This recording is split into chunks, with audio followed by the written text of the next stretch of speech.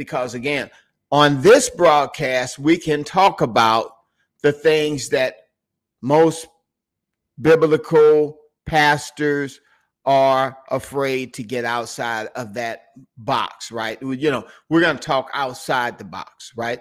And that's what we're doing. The reason we're talking outside the box is because, again, most of the things that are in the box have been put in there for us to continue to believe in the narrative that they are teaching us. But from what we know, what we have been examining, we are seeing that things don't line up to, you know, they don't line up together to the actual facts. Water doesn't curve. Ships don't disappear over the sea, over the edge of the horizon. There are massive archaeological digs in which we find huge femur bones of individuals that are as tall as your body, just the femur bone alone. There are footprints all around here, and especially there's one in Africa that footprint is actually probably around 8 feet tall, because a man could stand in it. A 6-foot man could stand in a 8-foot tall footprint.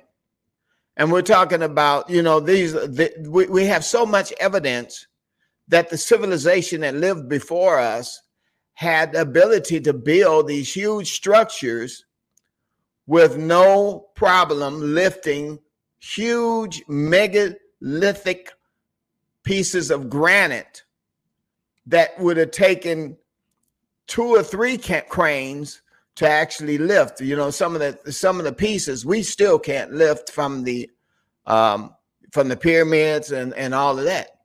And then on top of that, we have all of these old nostalgic buildings that are partially underneath the earth in what we call the mud flood. So we have all of this, and we then have the Bible telling us that there was a flood. The Bible telling us that there were giants on the earth.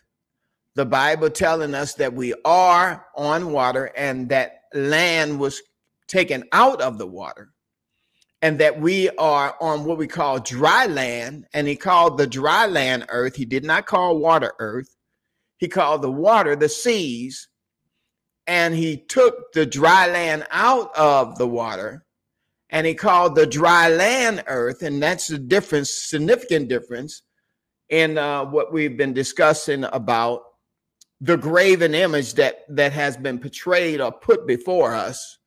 And remember, that's the reason I did my research on that book called Graven Image. That's the reason I put that book out, because the Graven Image book explains how the earth is not a globe, and how the Greek philosophers, and who, again, they told us about the Greek philosophers. They may have even made the history up, starting with Pythagoras and Aristotle and Eratosthenes and all of these different names of these Greek philosophers came up with the shape of the earth as they say it is, the round earth. And so they've been pushing this narrative that the earth is round